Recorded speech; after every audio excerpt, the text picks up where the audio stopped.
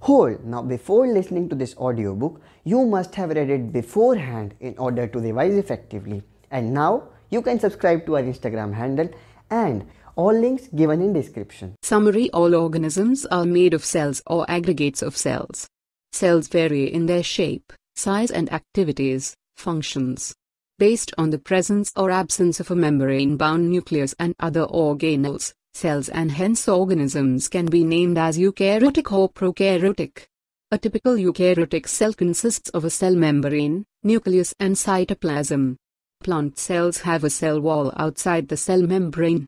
The plasma membrane is selectively permeable and facilitates transport of several molecules. The endomembrane system includes a Golgi complex, lysosomes and vacuoles. All the cell organelles perform different but specific functions. Centrosome and centriole form the basal body of cilia and flagella that facilitate locomotion. In animal cells, centrioles also form spindle apparatus during cell division. Nucleus contains nucleoli and chromatin network. It not only controls the activities of organelles but also plays a major role in heredity. Endoplasmic reticulum contains tubules or cisternae. They are of two types, rough and smooth. Helps in the transport of substances, synthesis of proteins, lipoproteins and glycogen. The Golgi body is a membranous organelle composed of flattened sacs. The secretions of cells are packed in them and transported from the cell. Lysosomes are single membrane structures containing enzymes for digestion of all types of macromolecules. Ribosomes are involved in protein synthesis.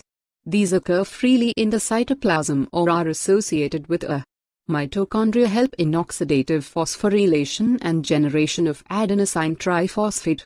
They are bound by double membrane. The outer membrane is smooth and inner one folds into several cristae. Plastids are pigment-containing organelles found in plant cells only. In plant cells, chloroplasts are responsible for trapping light energy essential for photosynthesis. The grana, in the plastid, is the site of light reactions and the stroma of dark reactions. The green-colored plastids are chloroplasts, which contain chlorophyll, whereas the other colored plastids are chromoplasts, which may contain pigments like carotene and xanthophyll. The nucleus is enclosed by nuclear envelope, a double membrane structure with nuclear pores. The inner membrane encloses the nucleoplasm and the chromatin material.